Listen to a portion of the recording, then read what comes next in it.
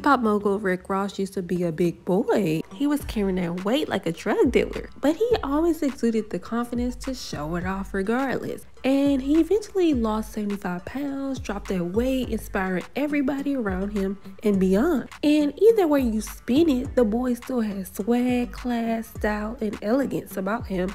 And one thing we love about Rick Ross is that he likes to have fun. It's always interesting to see him because I know he's going to be on some BS, you know? It's always funny. Like, sir, why would you take a picture like this? Why? Boy, get out of here. But beyond that, he is an inspiration. The man is a multimillionaire through hip-hop, and then he invested in businesses and building generational wealth. I love how he showcases his luxury lifestyle in an inspirational manner. It always has a story behind it, and his motivational speeches are just powerful. The way he delivers it resonates. Well, Rick Ross recently hit the gym. The boy was acting a dang fool, and it's circulating around social media, so y'all check this out. My boxing trainer, right? He been here about 40 minutes.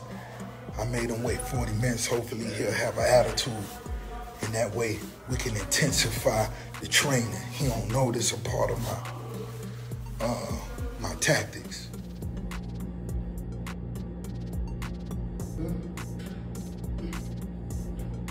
Get back, nigga. Get back. Got it? Get back. Step back, nigga. Step back. Get back, nigga.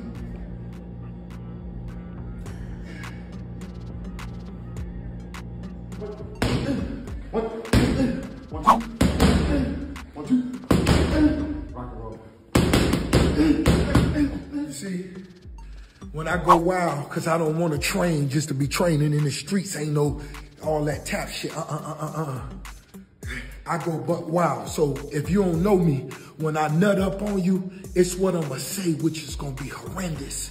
Then I'm going to jump with the punch. Ah! So when I start training at this intensity level, I kick my shoes off so I don't kick my homie like that. Another nigga, I ain't going to spare you. I'm going to kick you. I'm going to kick you and punch you in the head. So come on, nigga.